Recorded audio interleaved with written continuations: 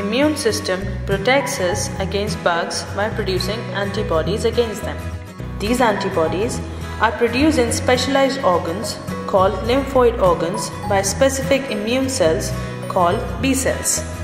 To produce effective antibodies, the B cells get help from other immune cells, specifically from follicular T helper cells within the lymphoid organs. These cells differentiate from naive CD4 positive T cells upon upregulation of BCL6. The TFH cells also upregulate CXCR5 and SAP surface markers, placing them in close proximity to B cells. This allows TCR-MHC2 interactions between the two cell types along with ICOS, PD1, CD40L ligand signaling.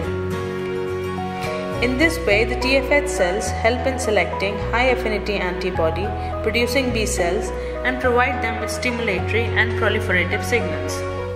Some of these TFH cells gain a memory phenotype, lose BCL6 expression and circulate in the blood.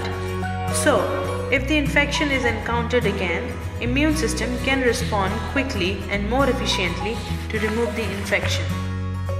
Aberrant TFH responses have been implicated in autoimmune diseases, for example, lupus, type 1 diabetes, rheumatoid arthritis. They have also been implicated in HIV infection and other immunodeficiency disorders.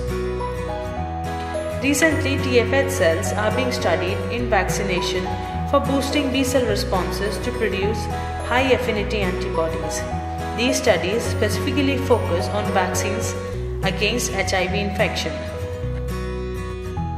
TFH cells and other T cell subsets are extensively studied in an European research consortium called ENLIGHTEN. This consortium provides cross-disciplinary training by using advanced techniques and analyzing big data for the advancement of T cell research.